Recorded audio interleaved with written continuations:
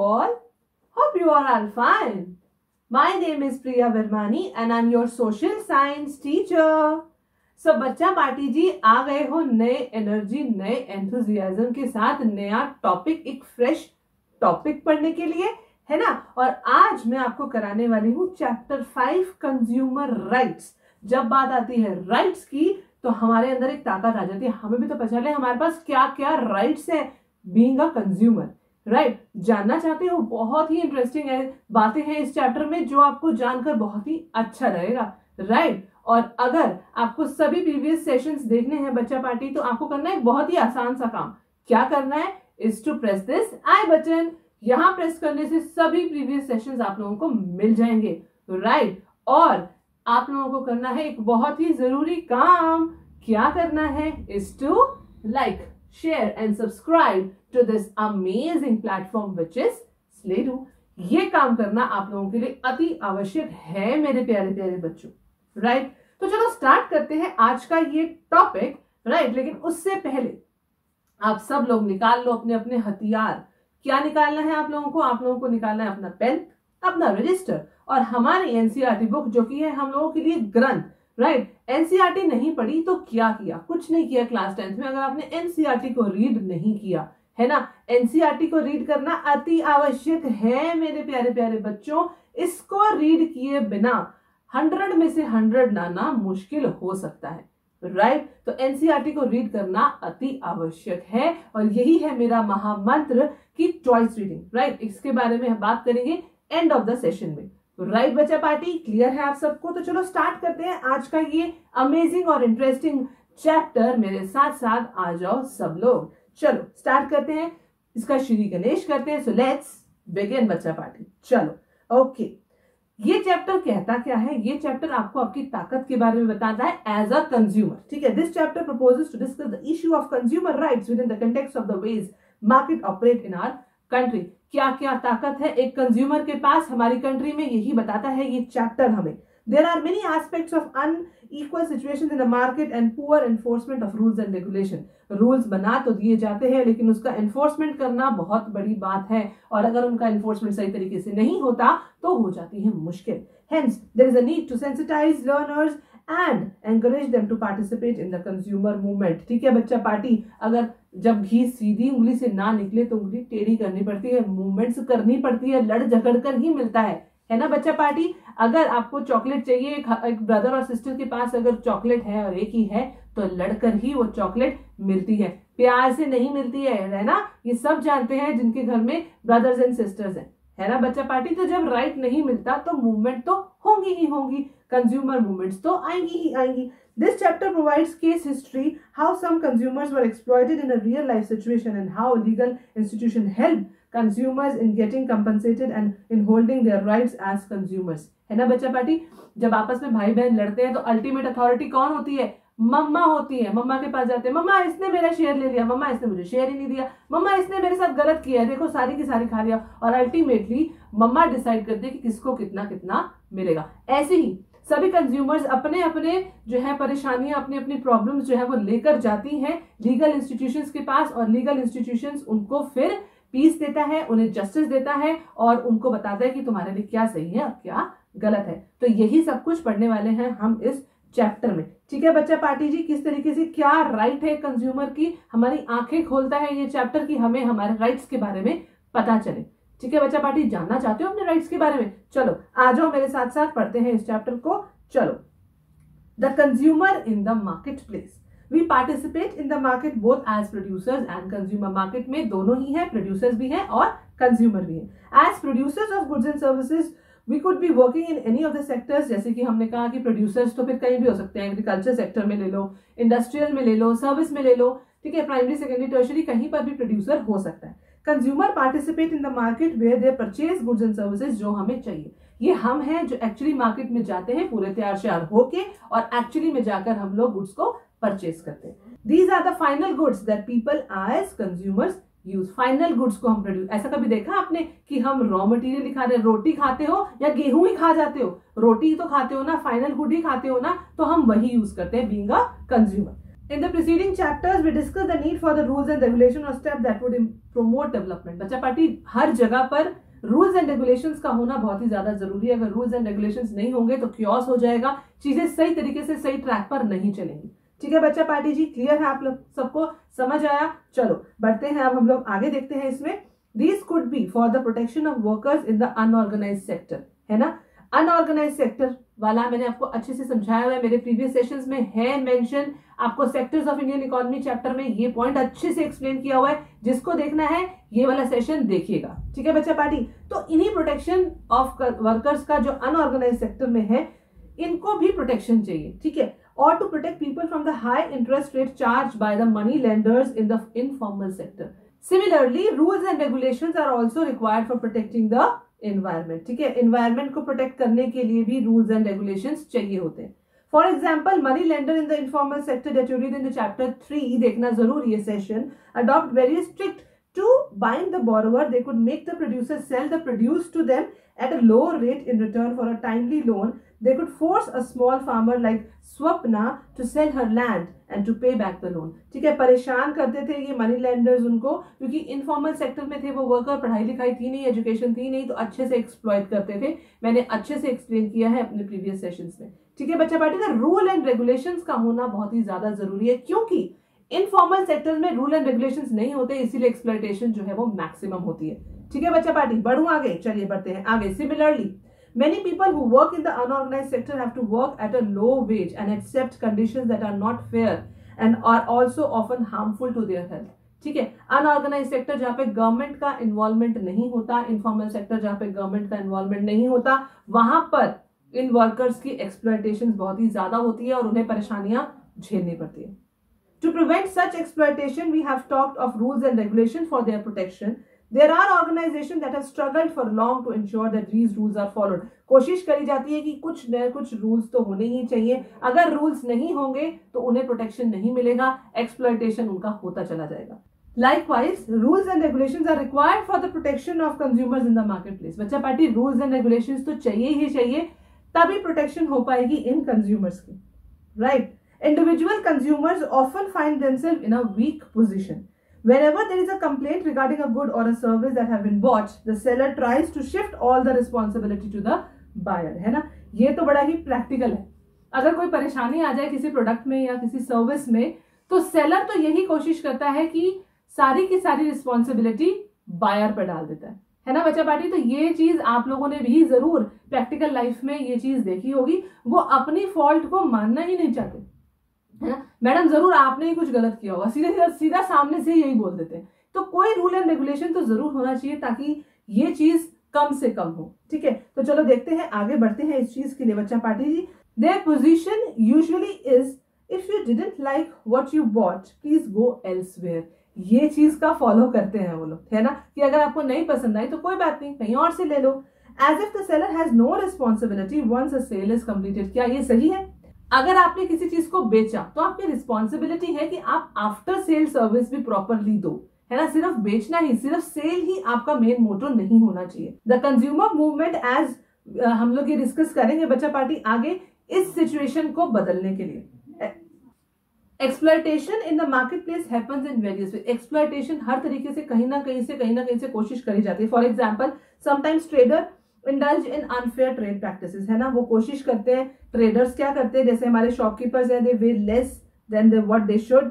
When traders they add charges what they should not mention, and when adulterated या defective goods को भी sold किया जाता है. तो इस तरीके की प्रैक्टिसेस होती है. एक्सप्लॉयटेशन करने का कोई ना कोई तरीका निकाल ही लेते हैं ये ट्रेडर्स हो गए, जितने भी. कुछ अच्छे भी होते हैं लेकिन कुछ खराब भी होते हैं जो इस तरीके की माल प्रैक्टिसेस को जरूर फॉलो करते हैं. तो कोशिश करी जानी चाहिए कि इन प्रैक्टिसेस को कब किया जाए, एक वॉच होना चाहिए इन सब चीजों के ऊपर, कोई ना कोई रूल एंड रेगुलेशन जरूर बनाने चाहिए.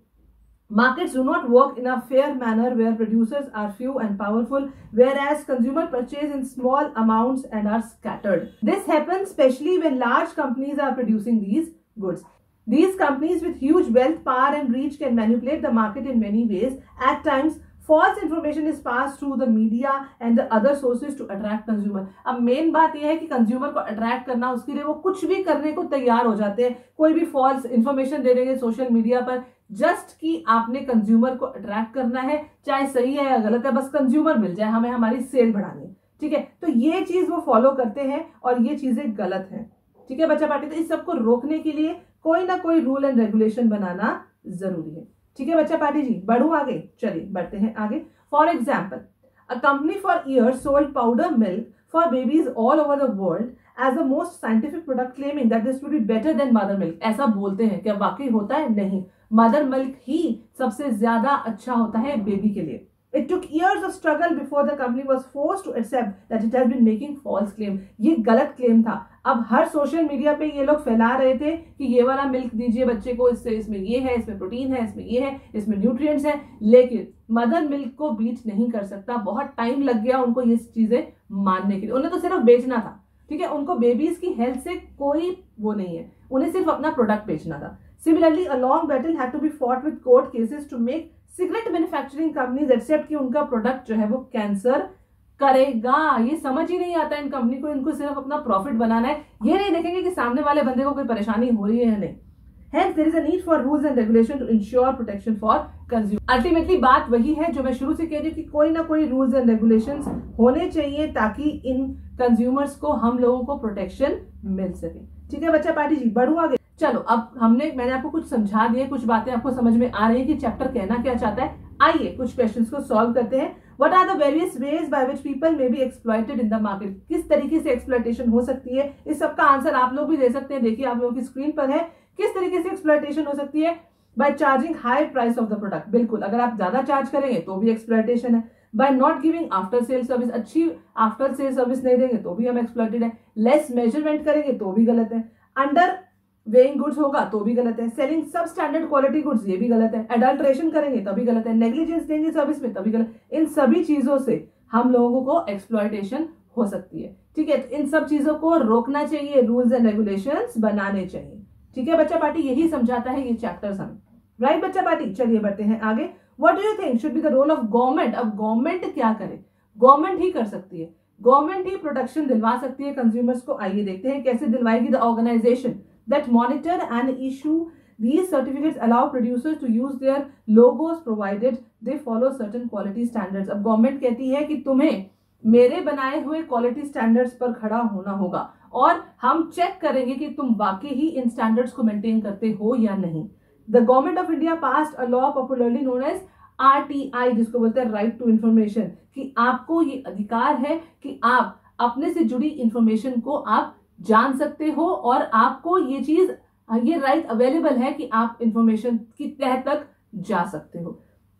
The government imposed certification marks for agriculture as well as industrial products to ensure quality। Government कहती है अपनी क्वालिटी को मेंटेन करो, अपनी क्वालिटी को अच्छा बना कर रखो। यानी कि शुरुआत में अच्छी क्वालिटी दे दी, उसके बाद बेकार शुरू कर दिया, नहीं, गवर्नमेंट चेक करती है। और क्या करती है government? Also set up separate departments of consumer affairs in central and state government. Government कहती है कि ठीक है, मैं अलग अलग डिपार्टमेंट्स बनाऊंगा कंज्यूमर अफेयर्स के लिए अपने सेंट्रल और स्टेट लेवल पर भी, और ये चेक करूंगा कि कंज्यूमर्स को कोई भी एक्सप्लॉइटेशन ना हो। तो गवर्नमेंट का मेन रोल है इस प्रोटेक्शन को प्रोवाइड करने में और हम लोगों को जो है इन सभी फॉल्स प्रैक्टिसेस से बचाने के लिए, ठीक है बच्चा पार्टी। और आगे देखते हैं, चलिए।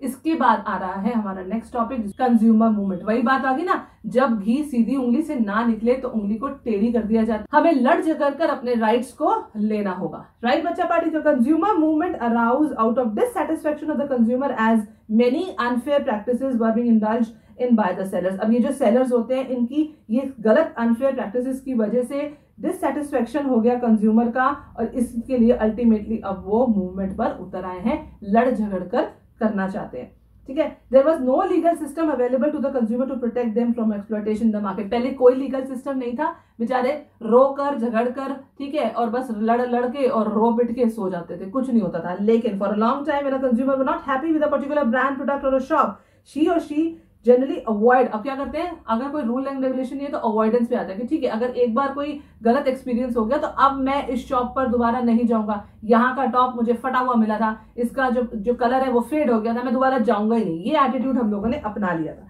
It was presumed that it was the responsibility of the consumer to be, वो कहते हैं कि अच्छा हमने तो बेचना था, तुमने नहीं चेक किया, अगर इसमें बटन टूटा हुआ है तो मैं क्या करूं, लेते समय तुम खुद ही चेक कर लेते ना, इसमें मेरी क्या गलती है। पूरी अच्छी वाली बहस कर लेते हैं, लड़ाई कर लेता है वो सेलर जिसकी शॉप पे हम जाते हैं। अगर हम उसको जाके बोले भैया आपकी शर्ट के ऊपर ना ये बटन टूटा हुआ मिला था, अरे बटन टूटा हुआ था, जरूर आपने ही घर पे इसको तोड़ा होगा, हमने तो बिल्कुल ठीक ठाक दिया था। तो पूरी बहस हो जाती है, अच्छी वाली बहस कर लेते हैं, लेकिन अपना फॉल्ट वो नहीं मानते। हेंस लास्टली हम क्या करते हैं, ठीक है भैया आज के बाद तेरी शॉप पे कभी नहीं आऊंगी, ऐसे बोल के मुंह चढ़ा के हम लोग घर चले जाते हैं और कुछ नहीं हो पाता। ठीक है, तो ये तो कोई रास्ता ना हुआ ना, इसलिए गवर्नमेंट ने कहा कि मैं कुछ इनिशिएटिव लेता हूं और कोशिश करता हूं इन सभी कंज्यूमर्स को प्रोटेक्ट करने के लिए। ठीक है, so it took many years for organisation in India and around the world to create awareness amongst the people. Awareness फैलाई गई and this is also shifted the responsibility of ensuring quality of goods and services on the sellers. ठीक है, चलिए और आगे देखते हैं, बढ़ते हैं। कुछ गुस्सा आ रहा है, एग्रेशन आ रहा है, आओ आगे देखते हैं। In India the consumer movement as a social force, एक सोशल फोर्स की तरह काम आने लगी। Originated with the necessity of protecting and promoting the interest of consumer against the unethical and unfair trade practice. कितनी बढ़िया लाइन है, इस लाइन को तो याद कर लो। फिर से बोलती हूँ, in India the consumer movement is as a social force है, जहां कहां से शुरू हुई, with the necessity of protecting and promoting the interest of the consumer against the unethical and unfair trade practices. ठीक है, रामपंथ, short food shortages, hoarding, black marketing या adulteration of food and edible oil give birth to the consumer movement in an organized form in 1960s. Till 1970s, the consumer organizations were largely engaged in writing articles and holding exhibitions. They formed consumer groups to look into the malpractice in ration shop. ration shop पे तो सबसे ज्यादा malpractices होती है. Overcrowding in the road passenger transport. More recently, India witnessed an upsurge in the number of consumer groups. बच्चा party, ठीक है। तो इस तरीके का malpractices जब होती हैं तो एक लड़ने की भावना आ जाती है, गुस्से की भावना आ जाती है, तो वही गुस्सा धीरे धीरे एक कंज्यूमर मूवमेंट का जो है वो रोल ले लेता है, ठीक है, रूप ले लेता है। अब हम लोगों को लड़ना, हमें पता है हमारा राइट क्या है, हमारे साथ गलत हो रहा है, तो गवर्नमेंट ये इनिशिएटिव लेगी, रूल्स एंड रेगुलेशंस बनाएगी हम लोगों को प्रोटेक्शन देने के लिए। ठीक है बच्चा पार्टी, बहुत इंपॉर्टेंट टॉपिक है। Consumers international. In 1985, United Nations adopted the UN guidelines for consumer protection. This was a tool for nations to adopt measures to protect consumers and for consumer advocacy group to press their government to do so. ठीक है, तो initiative ले रही है government, बना रही है, जैसे 1985 में यूनाइटेड नेशन ने बनाया था। ठीक है, at the international level this has become the foundation for the consumer movement. ठीक है, and today the Consumer International has become an umbrella body for 240 organizations from over 100 countries. बच्चा पार्टी जी देखो, कोशिश करी गई सभी गवर्नमेंट ने मिलकर, पूरे वर्ल्ड की गवर्नमेंट ने मिलकर कि भैया अपने कंज्यूमर्स को बचाओ। ये सेलर्स तो बैठे हैं एक्सप्लॉइट करने के लिए, लेकिन हमें इनिशिएटिव लेना है, कुछ तो करना पड़ेगा इन्हें प्रोटेक्शन दिलाने के लिए। ठीक है बच्चा पार्टी जी, बढ़ूं आगे, चलिए। Because of all these efforts the movement succeeded in bringing pressure on business firm as well as government. Pressure बनाया गवर्नमेंट ने ताकि ये सभी अनफेयर प्रैक्टिसेस को खत्म किया जाए। एक मेजर स्टेप लिया हमारी इंडियन गवर्नमेंट ने 1986 में। वो क्या था, बहुत ही इंपॉर्टेंट है बच्चा पार्टी, नोट डाउन कर लो, कहीं पर अंडरलाइन कर लो, मार्क कर लो। क्या था, enactment of consumer protection act 1986, जिसको हम उपरा भी कहते हैं। बहुत ही इंपॉर्टेंट है बच्चा पार्टी, चांसेस हैं इसके आने के, इट्स वेरी इंपॉर्टेंट, अच्छे से समझिएगा। इंडियन गवर्नमेंट ने ये इनिशिएटिव लिया, प्रोटेक्शन दिलवाई। ठीक है बच्चा पार्टी, क्लियर है आपको? चलो आ जाओ, कुछ क्वेश्चंस को सॉल्व करते हैं। बहुत अच्छे से सुन लिया तुमने, बहुत अच्छे से समझ लिया तुमने। जब तक क्वेश्चन सॉल्व नहीं करोगे कोई फायदा नहीं है। आ जाओ, कुछ क्वेश्चंस को सॉल्व करते हैं। What could have been the step taken by the consumer group? कौन से स्टेप लिए कंज्यूमर ग्रुप्स ने, आइए देखते हैं बच्चा party ji. Consumer group should have forced the business organization or groups to strictly follow the rules and regulations laid down by the government. जो government ने रूल्स एंड रेगुलेशंस बनाए हैं उसको सही तरीके से फॉलो करना है, right? They should also have to supervise together these rules and regulations are fully implemented or not on behalf of consumers. They should launch complaints to seek readdressals. ठीक है, तो कोशिश करनी चाहिए कि इन सभी रूल्स एंड रेगुलेशंस को properly जो है वो फॉलो किया जाए। अगर रूल्स एंड रेगुलेशंस बनाए हैं तो उनको प्रॉपरली इम्प्लीमेंट भी करना है। अगर प्रॉपरली इंप्लीमेंट नहीं करोगे तो फिर तो कोई फायदा ही नहीं है, है ना? तो प्रॉपरली इंप्लीमेंटेशन भी चाहिए ताकि अगर किसी को कोई परेशानी हुई है तो उसको जस्टिस मिले। राइट बच्चा पार्टी, क्लियर है आपको? चलिए next is there may be rules and regulation but they are often not followed. Rules and regulations तो हैं लेकिन फॉलो नहीं किए जाते, ऐसा क्यों? चलिए, rules and regulations are not followed because of the following problems in the society. क्या प्रॉब्लम्स है? रूल्स एंड रेगुलेशन तो गवर्नमेंट बना देती है, लिख देती है कहीं पर, लेकिन उनको एक्चुअली में इम्प्लीमेंट करना है और इम्प्लीमेंट नहीं हो पाते। ऐसा क्यों है? क्योंकि आधे लोगों को तो पता ही नहीं है, इलिटरेसी है, एजुकेशन नहीं है, इसलिए उन्हें पता ही नहीं है कि गवर्नमेंट ने उनके लिए क्या बनाया या क्या नहीं बनाया, उन्हें कुछ नहीं समझ में आता। तो ये तो बहुत ही बड़ी प्रॉब्लम है। लैक ऑफ कंपटीशन, ठीक है, lengthy process of consumer court. अब इतना कंपटीशन है और साथ में कंज्यूमर सोचते हैं यार कोर्ट में जाकर लड़ने से तो अच्छा है कि उस सेलर के पास दोबारा जाओ ही मत, इतनी लेंथी प्रोसेस है, तो अवॉइडेंस आ जाती है। लैक ऑफ इंफॉर्मेशन, लोगों को पता ही नहीं है, उनके राइट्स के बारे में पता ही नहीं है। इस लैक ऑफ इंफॉर्मेशन की वजह से भी लोगों को वो कोर्ट जाना ही नहीं चाहते, उनको पता ही नहीं कि कोर्ट भी अवेलेबल है, हम वहां जाकर जस्टिस हमें मिलेगा, उन्हें पता ही नहीं है। इन्फॉर्मेशन, राइट टू इन्फॉर्मेशन का कोई यूज ही नहीं कर रहा है। Limited supply of goods, supply of goods भी जो है वो कम है, जिसकी वजह से अगेन जो है वो रूल्स एंड रेगुलेशन सही तरीके से फॉलो नहीं किए जा रहे। लैक ऑफ कंपटीशन, चलो ये पॉइंट दोबारा लिख दिया, चलो कोई बात नहीं, लेकिन आप इसको भी अच्छे से समझिए। लैक ऑफ कंपटीशन की वजह से भी, इन सभी की बातों की वजह से रूल्स एंड रेगुलेशंस बनाए तो जा रहे हैं, लेकिन उनको अल्टीमेटली जो है इन्हीं प्रॉब्लम्स की वजह से सही तरीके से फॉलो नहीं किए जाते। क्लियर है बच्चा पार्टी जी? बढ़ूं आगे, चलिए बढ़ते हैं।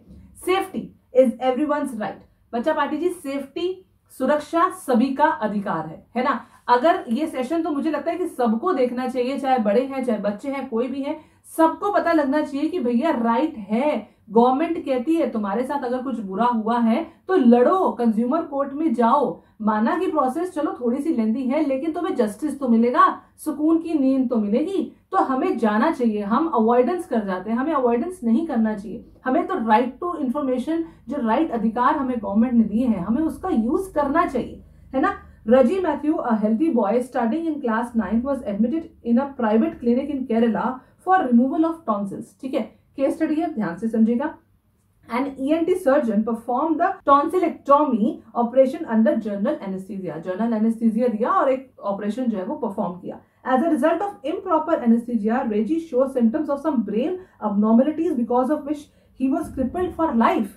His father filed a complaint in the State Consumer Dispute Readdressal Commission complaining a compensation of कितना 5 लाख रुपए for medical negligence and deficiency in service. The State Commission saying that the evidence was not sufficient dismissed it. Raji's father appealed again in the National Consumer Dispute Readdressal Commission located in New Delhi. The National Commission, after looking into the complaint, held the hospital responsible for medical negligence and directed it to pay the compensation. देखो कितना गलत है।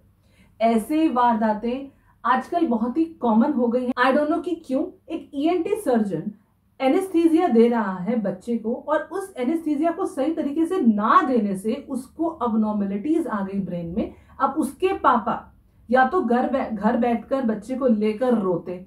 अब इसका रोने से क्या होगा? कुछ नहीं होगा। उसको जो अबनॉर्मलिटी आई है उसको और अच्छा ट्रीटमेंट देने के लिए उसके फादर ने डिमांड करी कॉम्पनसेशन के लिए। ठीक है, पहले गए तो नहीं, उनका सही तरीके से नहीं सुना गया, स्टेट कमीशन ने नहीं उनकी बात सुनी, नहीं उन्हें जस्टिस मिला, तो वो और आगे चले गए, नेशनल कमीशन के पास गए और कहा कि मुझे तो जस्टिस चाहिए। और वहां जाकर उन्होंने प्रॉपर इंक्वायरी बिठाई होगी, चेक किया होगा सही क्या है गलत क्या है, और बाद में उस हॉस्पिटल को जिम्मेदार ठहराया और कॉम्पनसेशन मिली होगी, और बाद में हो सकता है उसके फादर ने उसका अच्छा ट्रीटमेंट दिलाया होगा। ठीक है, सो नेशनल कमीशन ने इस मामले को प्रॉपर्ली चेक किया होगा कि कहां पर नेग्लिजेंस हुई, और फिर उन्होंने प्रॉपर चेक किया और उसको फिर अल्टीमेटली कंपनसेशन उसके फादर को मिला होगा, जो आगे वो उसको फर्दर यूटिलाइज कर पाएंगे। ठीक है, तो ये एक नेग्लिजेंस का एक पार्ट है, किस तरीके से एक डॉक्टर नेग्लिजेंस किया और एक बेचारे बच्चे की लाइफ पर भी इतना थ्रेट हो गया। ठीक है, तो ये चीजें नहीं होनी चाहिए। एक रूल एंड रेगुलेशन होना चाहिए ताकि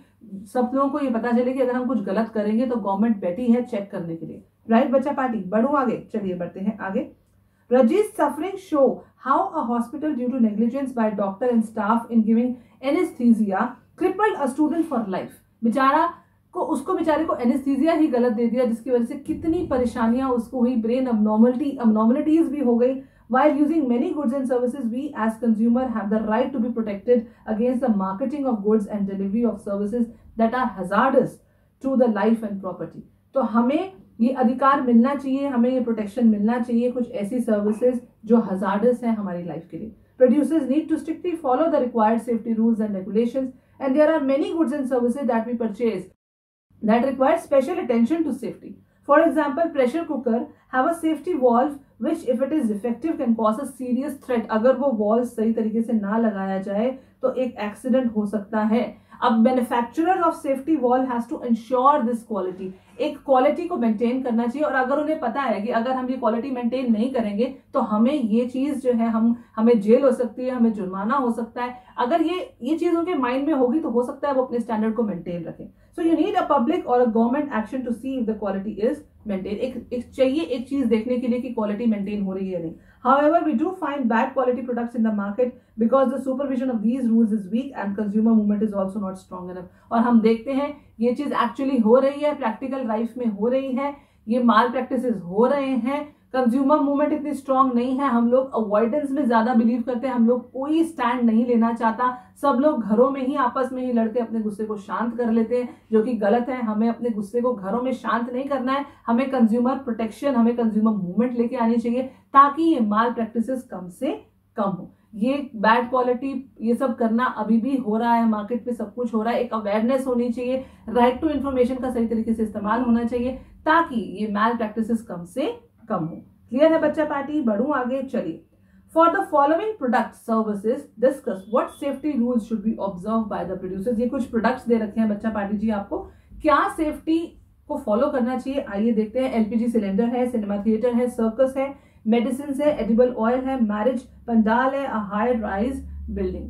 कौन से सेफ्टी रूल्स को ऑब्जर्व करना चाहिए आइए देखते हैं। एलपीजी सिलेंडर बहुत ही ज्यादा इंपॉर्टेंट है। Ensure that there is no leakage of gas from the cylinder, ये चीज इंश्योर करनी चाहिए ताकि कोई एक्सीडेंट ना हो। Ensure that cylinders are transported to the godown और consumer in a safe manner, safe manner में इंश्योर हो कि सही तरीके से वहां पर पहुंच जाए। इंश्योर दैट की सील होना, ये चीज तो जरूर चेक करना चाहिए, सबको चेक करना चाहिए कि सिलेंडर की सील जो है वो ब्रेक नहीं है। तो ये सेफ्टी स्टैंडर्ड्स अगर फॉलो करेंगे तो कोई एक्सीडेंट नहीं होगा। और आगे देखते हैं बच्चा पार्टी जी, सिनेमा थिएटर, यहां पर भी सेफ्टी रूल्स को फॉलो करना चाहिए। Adequate number of fire extinguishers should be installed in the premises, ये चीज होना बहुत ही ज्यादा जरूरी है। Clearly marked and well illuminated exit should be there in all areas. अगर कोई इमरजेंसी हो जाती है तो एग्जिट को प्रॉपर्ली मार्क करना चाहिए ताकि अगर कोई ऐसी इमरजेंसी हो जाती है तो लोग फटाफट से निकल जाए उस थिएटर से। तो ये सेफ्टी रूल्स जो है वो फॉलो करने चाहिए। और आगे देखते हैं सर्कस, बड़ा मजा आता है, हम लोग सर्कस जाते हैं अपने पेरेंट्स के साथ, ठीक है, लेकिन सर्कस में भी सेफ्टी रूल्स को फॉलो करना जरूरी है। The cage for dangerous animals जैसे लॉयन है उसको सिक्योर रखना चाहिए ताकि कोई भी ऐसी कुछ भी घटना ना हो जाए। Safety net should be there for ट्रैपीज artist, ऐसे नेट भी होने चाहिए, बेचारे हमारे लिए इतना कुछ करते हैं और गिर ना जाए, उन्हें चोट ना लगे। And adequate number of fire extinguishers भी होने चाहिए। Clearly marked and well illuminated exist भी होना चाहिए, अगर कोई इमरजेंसी हुए तो आराम से लोग फटाफट से बाहर निकल जाए। ठीक है बच्चा पार्टी, तो ये सेफ्टी रूल्स को फॉलो करना चाहिए। मेडिसिन, अब ये बहुत इंपॉर्टेंट है, सबको पता होना चाहिए मेडिसिन की डेट ऑफ मैन्युफैक्चर, उसकी डेट ऑफ एक्सपायरी, उसका बैच नंबर, उसका composition, direction of use and risk associated, ये प्रॉपर्ली पैकेजिंग पर प्रिंट होना चाहिए। ये आप लोगों को इंश्योर, ये प्रोड्यूसर को इंश्योर करना चाहिए कि ये सभी चीजें प्रॉपर्ली प्रिंट हो।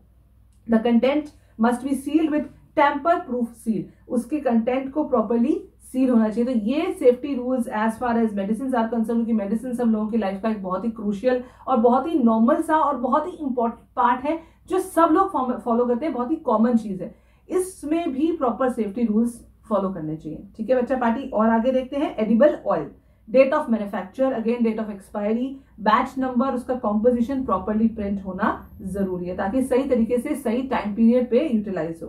कंटेंट को again it should be seal with a temper proof seal.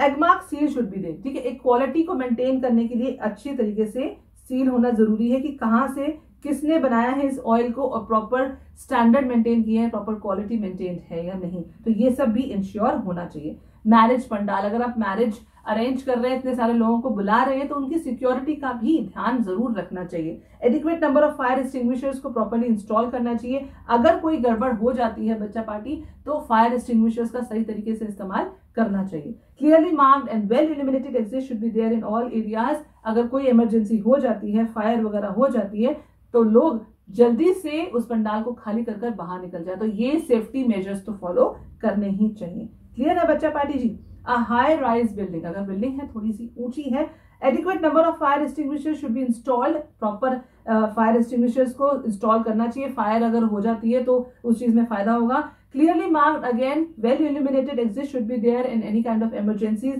Lift को प्रॉपरली मेंटेन करना चाहिए periodically और उसके सारे सेफ्टी मेजर्स को फॉलो करना चाहिए. Staircase must have handrails.